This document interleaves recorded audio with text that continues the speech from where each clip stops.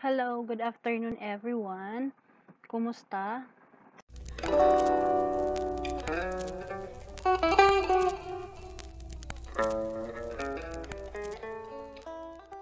Today is 20th of July 2020 and today marks my 4th month of staying at home.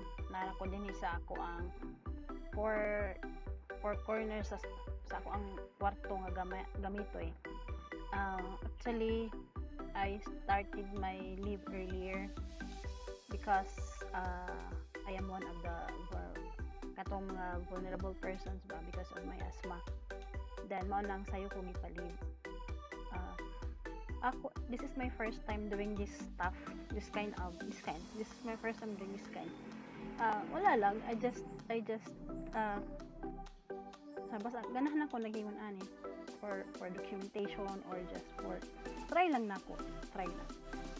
Then ang ako lang is let me share my the things that I did during the 4 months, and then during sa katubitang ECQ wherein actually karon daghan mo lang affected compare before, pero ang kuan lang pag start lang sa kaning pandemic din sa tuka ako lang i-share, and then unsa say kanang mga things nga akong gihimo para para mawala bito ang mga, let's say, mga kahadlok, mga kulba ba.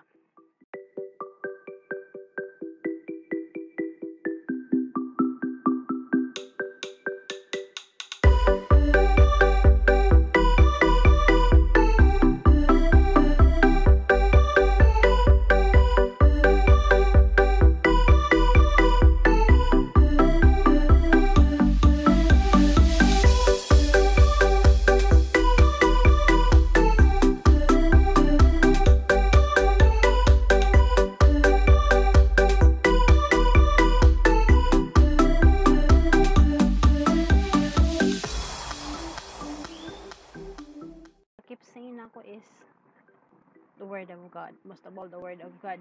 Every week na ami school of the word with the sisters and my colleagues sa Perbunde.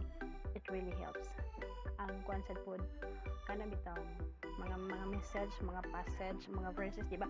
Every week na amang koy kuan din sa YouTube.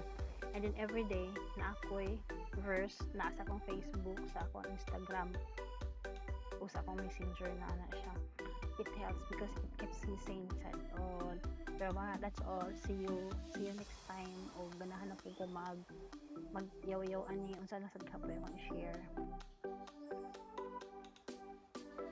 Thank you for watching.